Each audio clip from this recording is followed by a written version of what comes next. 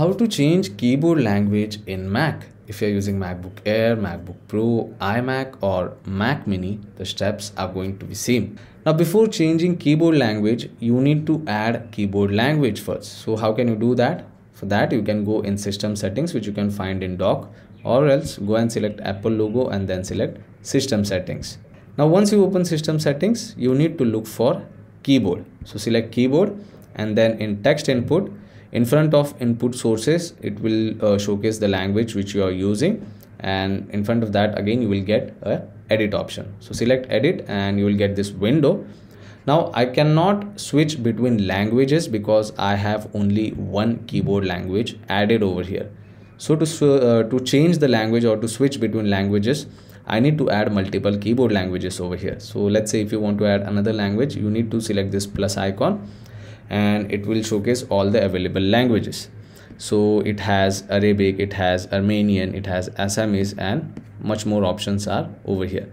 So let's say if you want to add any one particular language, you can search for that language, you can select that language, and on the right hand side you will be able to see the keyboard type for that. So you can choose whichever keyboard type is easier or comfortable to you. And now in Chinese you have two options, one is simplified and traditional. So if I go for traditional option, again you get multiple keyboard type over here, so you can choose whichever option you want. So let's say if I want to add this particular keyboard language, after selecting the keyboard type and language, select add option. Now you can see we have successfully added another language over here.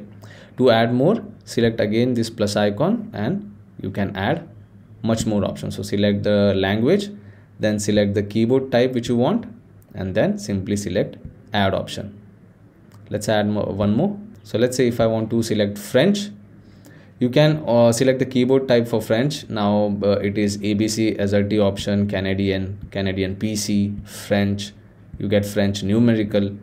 So it has multiple options, so you can look for whichever option you want.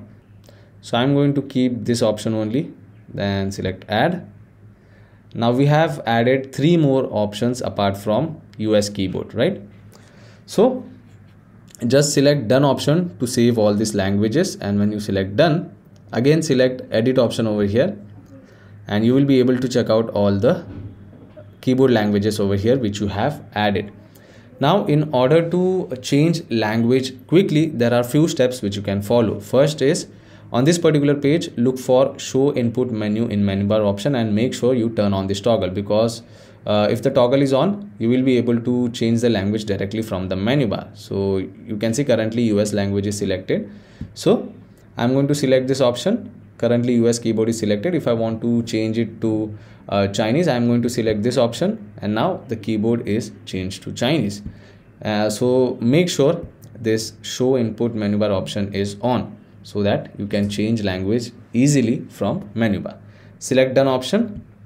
Now the second option you can choose is, on this particular page on keyboard, look for press globe key 2 and select this drop down and select change input source. So now when you select this option to change input source, you can look for globe icon on your keyboard, and whenever you press globe icon, you will be able to change language on the screen itself. So each time you want to change language, you have to keep pressing the globe icon, and you have to stop on the language which you want. So let's say if I want French or other language, I'm going to stop on that, and then I can simply start typing over here.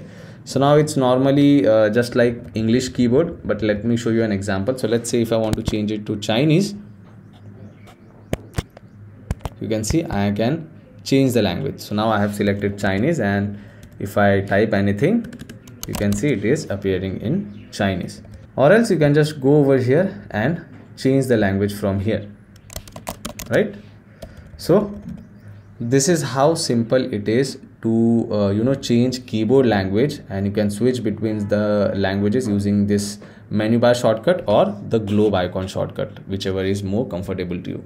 So I hope this video was helpful.